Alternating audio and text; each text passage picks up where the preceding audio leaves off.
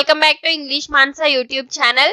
ఈ రోజు మనం డైలీ లైఫ్ లో మనం యూస్ చేసే కొన్ని వొకాబులరీ నేర్చుకోబోతున్నాం.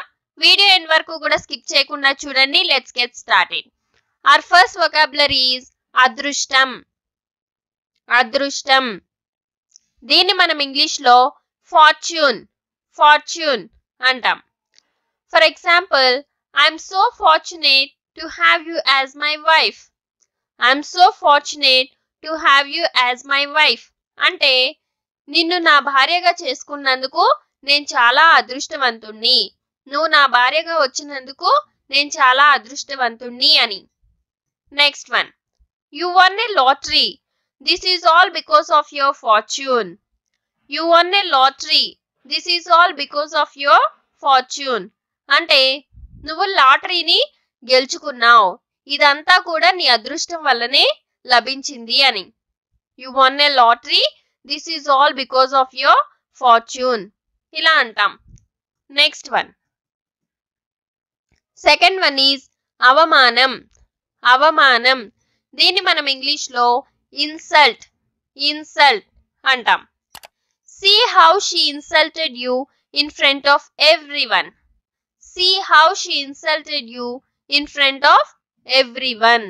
అందరి ముందు నిన్ను ఎలా అవమానించిందో చూడు, అందరి ముందు నిన్ను ఎలా అవమానపరిచిందో చూడు అని ఇలా చెప్పొచ్చు.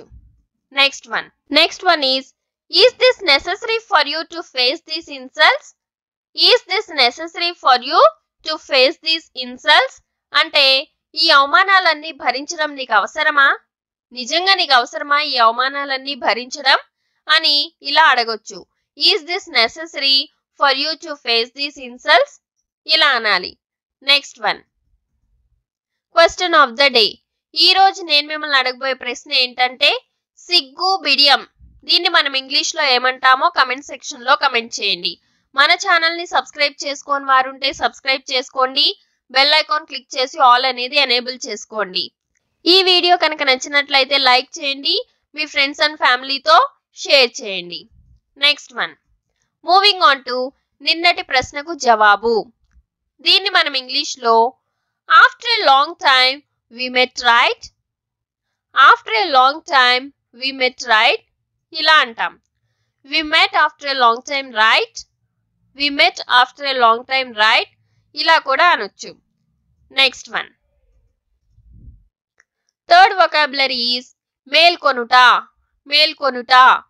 దీన్ని మనం ఇంగ్లీష్ లో అవేక్ లేదంటే వేకప్ ఇలా కూడా అనొచ్చు. Hello, wake up from your dreams and come to reality. Hello, wake up from your dreams and come to reality అంటే కలలు కనడం మానేసి మేల్కో, ఇంకా నిజంలోకి రా. కలలు ఆపేసి మేల్కొని నిజంలోకి రా, నిజాన్ని చూడు అని. Next one, I was wide awake all night. I was wide awake all night అంటే రాత్రంతా నేను మేల్కొనే ఉన్నాను, అస్సలు నిద్రపోలేదు, రాత్రంతా మేల్కొనే ఉన్నాను అంటే I was wide awake all night ఇలా చెప్పాలి. Next one, fourth vocabulary is నిదానస్తుడు. దీన్ని మనం ఇంగ్లీష్ లో స్లగ్గిష్ అంటాం. My brother in law is sluggish.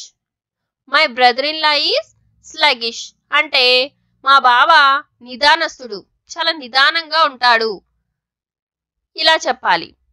Next one, A heavy lunch made me sluggish in the afternoon. A heavy lunch made me sluggish in the afternoon అంటే బాగా బొజ్జ నిండా ఫుల్గా తినేసాక నిదానంగా నడుస్తాం కదా, అసలు ఏ పని కూడా ఫాస్ట్ గా చేయలేం, అలా ఈ హెవీ లంచ్ నన్ను నిదానస్తుని చేసేసింది అని. Next one is fifth vocabulary ఆడంబరం. దీన్ని మనం ఇంగ్లీష్ లో గాడీ అంటాం. She lost everything due to her గాడీనెస్. She lost everything due to her గాడీనెస్ అంటే ఆమె ఆడంబరాలకు పోయి మొత్తం పోగొట్టుకుంది అని. ఆడంబరాలకు పోయి మొత్తం పోగొట్టుకుంది అని అర్థం. Next one, she led A గాడీ life style throughout her life. She led a gaudy lifestyle throughout her life. She led a gaudy lifestyle throughout her life. అంటే ఆమె జీవితాంతం కూడా ఆడంబరమైనటువంటి జీవితాన్ని గడిపింది అని. నెక్స్ట్ వన్, నిర్మలమైన. నిర్మలమైన అంటే చాలా ప్యూర్ అని. దీన్ని మనం సెరీన్ సెరీన్ అంటాం. She has a lovely serene face. She has a lovely serene face అంటే ఆమె చాలా నిర్మలమైన ముఖం కలది అని. Next one, he became very calm and serene. He became very calm and serene అంటే అతడు చాలా ప్రశాంతంగా నిర్మలంగా మారాడు. ఇంతకు ముందు అలా ఉండేవాడు కాదు, ఇప్పుడు అలా మారాడు అని. నెక్స్ట్ వన్, మీరు ప్రీవియస్ వీడియోస్ వాచ్ చేయనట్లయితే డిస్క్రిప్షన్ లో ఇంకా కమెంట్ సెక్షన్ లో లింక్ ప్రొవైడ్ చేస్తాను, వాచ్ చేయొచ్చు. Seventh one is అల్పం. అల్పం దీన్ని మనం ఇంగ్లీష్ లో మీగ్ మీగ్ అంటాం. Hour appeal for help met with a meagre response. Hour appeal for help met with a meagre response అంటే సహాయం చేయమని మేము ఒక అభ్యర్థన పెట్టుకున్నాము, కానీ దానికి అంతగా రెస్పాన్స్ రాలేదు, చాలా తక్కువ, అల్పం, అల్పమైనటువంటి రెస్పాన్సే మాకు వచ్చింది. Next one, eighth one is విధ్వంసం. విధ్వంసం దీన్ని మనం ఇంగ్లీష్ లో ravage ravage అంటాం. The forest was ravaged by fire. The forest was ravaged by fire అంటే అడవిలో మొత్తం కూడా మంట వల్ల విధ్వంసం జరిగింది. అడవంతా మంట అంటుకొని విధ్వంసం జరిగింది అని. Next one, who is responsible for this ravage. Who is responsible for this ravage అంటే ఈ విధ్వంసానికి ఎవరు కారణం, ఈ విధ్వంసానికి కారకులు ఎవరు అని. Next one, ninth one is చిందరవందర. చిందరవందర దీన్ని మనం ఇంగ్లీష్ లో మెస్ మెస్ అంటాం. Why is the room full of mess. Why is the room full of mess అంటే ఈ గదంతా చిందరవందరగా ఉందేంటి, ఈ గది మొత్తం చిందరవందరగా ఉందేంటి అని. Next one, don't bother about the mess. Don't bother about the mess ఈ చిందరవందరగా ఉన్న దాని గురించి నువ్వేం చింతించుకు, I will clean it up అని. Don't bother about the mess ఇలా అంటాం. Next one, tenth one is చీదరించుకోవడం. చీదరించుకోవడం అంటే అసహించుకోవడం. దీన్ని మనం లోత్ లోత్ అంటాం. Don't లోత్ her. డోంట్ లోత్ హర్ అంటే ఆమెని చీదరించుకోకు అని. Next one, she లోత్స్ beggars. She లోత్స్ beggars అంటే ఆమె భిక్ష చేసేవారిని, అడుక్కు తినేవారిని ఆమె చీదరించుకుంటుంది అని ఇలా చెప్పాలి. 11th వన్ ఈజ్ విరుద్ధమైన. విరుద్ధమైన దీన్ని మనం ఇంగ్లీష్ లో హోస్టైల్ హోస్టైల్ అంటాం. There hostile looks made me shift to hostel.